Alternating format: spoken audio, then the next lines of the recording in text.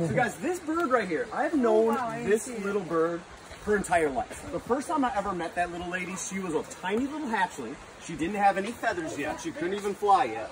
I knew her. There's a bunch of interesting facts about these birds. I can tell you about them, but I knew her dad for 7 years. One interesting fact about a shaman bird is the males raise the hatchlings. So after the females will come by, they'll lay the eggs, they'll incubate the eggs. After the eggs hatch, the females will leave. They'll go off and do their own thing somewhere else, leaving the males to raise the little ones. So as the males are raising the little ones, they go through this whole thing. I'll tell you more about them, but when they have babies, I'll come up and I'll hold worms in my hand. The male will come out of nowhere, land on my hand, gather up the worm, and just go pop it in the little baby's mouth. So we'll see her brother coming up soon too. Come over here, baby. You gotta be quick. You know how quick these bugs are. So yeah, we'll see her brother too. But guys, after we got off the boats, I said we're eventually going to be entering that jungle. That's what we're doing right now. Welcome to the jungle. We got fun and games. So as you can see, he's more bluish on his back. Did you want this? So he's more blue on his back. He's got more of a bright orange belly. And he's hungry with these worms. But the thing that he's going through right now is a process that's called molting. So after his babies leave the nesting area, he goes through a thing called molting. That's what he's doing right now. If you can see his face, it looks a little like kind of faded, tore up, right?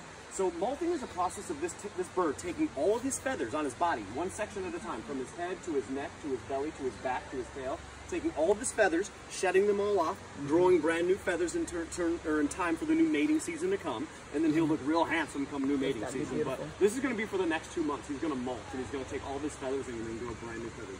Hey, this is my little baby, and he is a spitting image of his dear old dad, who I knew for a long time. Do they do just the same?